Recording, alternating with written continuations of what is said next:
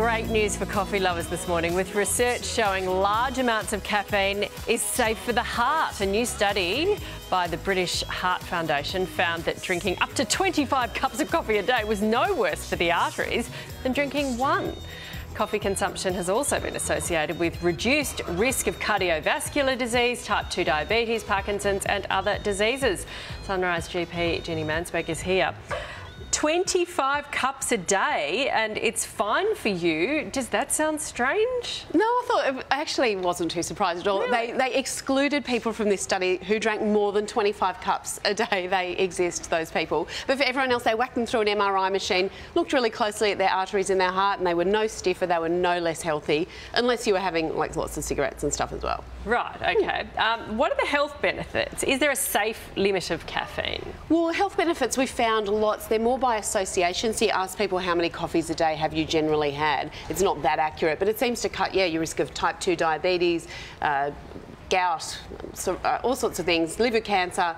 Also seems to be quite good for depression and dementia prevention and possibly breast cancer as well. So there's a lot of research saying that it's quite beneficial, probably because of the antioxidants in the coffee beans. Okay, let's look at how much caffeine is in things. What about an espresso? Quite a lot, 145 milligrams of caffeine in an espresso shot. So if you have a double, that's really quite a lot. And that tends to be where a lot of doctors have traditionally put the safe limit of caffeine consumption a day, is around that 200 to 250 milligrams a day. Not science-based at all. And as we found from this other study, people are drinking much more than that.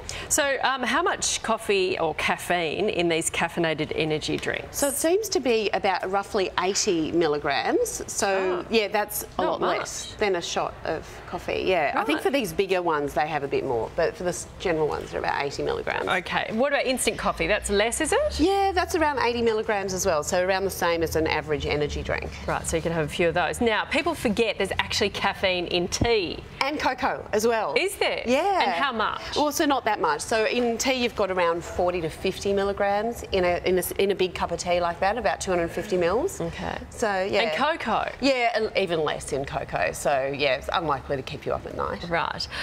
Cola, which, you know, there are a lot of. There's still caffeine in these? Yeah, there is. It tends to be around the same as a tea, so around 50 milligrams in that one. So not very much. Okay, now we've got it all sorted. Thank you very much. Drink to your heart's content.